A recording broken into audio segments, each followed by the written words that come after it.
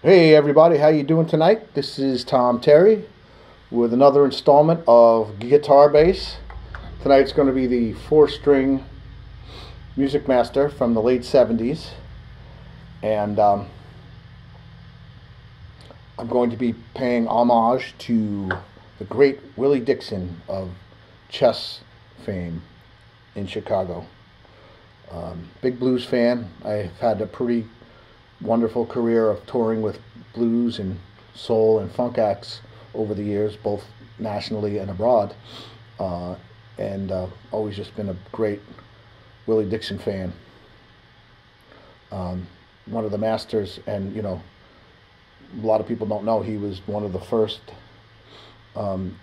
entrepreneurs, African-American entrepreneurs in the music industry, as he was the talent scout for chess, the producer. He wrote a lot of the great songs that Muddy Waters and Howlin' Wolf recorded, among others, and he was a great bass player as well.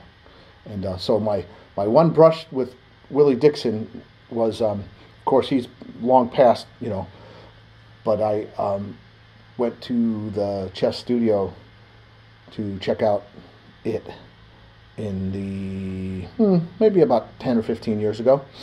And, you know, of course, Willie's been long gone. But I banged on the door to get in because I was there early, and I didn't have time to wait. So I was very eager to see the studio, as I've been to Chicago a gazillion times, touring and playing, but just never had the time to check out the studio. And the security guard opened the door and said, "We're not open yet."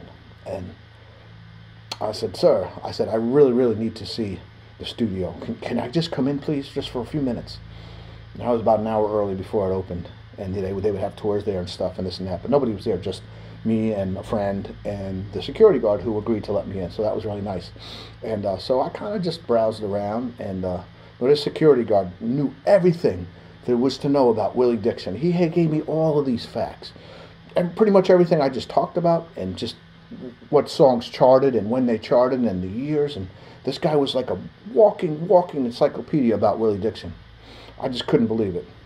And so I checked out the studio. I went up into the live room, and it felt like magic up there. That's the place where they would record Howlin' Wolf and Muddy Waters and Willie Dixon and Little Walter, and the Stones recorded their second record there.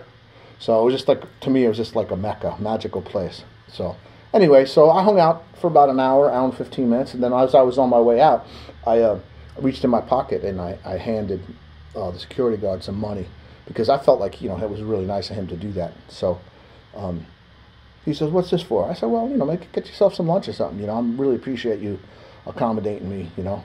And I said, "Man, you sure did know a lot about Willie Dixon." He goes, "I should know a lot about Willie Dixon. He was my grandfather." So there you go. That's my brush with fame, Willie Dixon's grandfather. So here we go, Spoonful.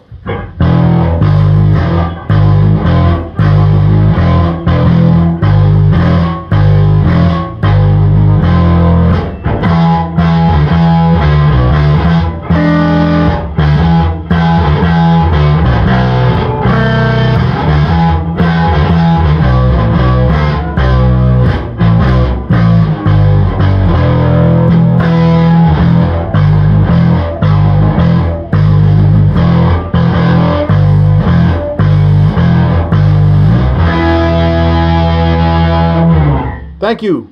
Subscribe, please.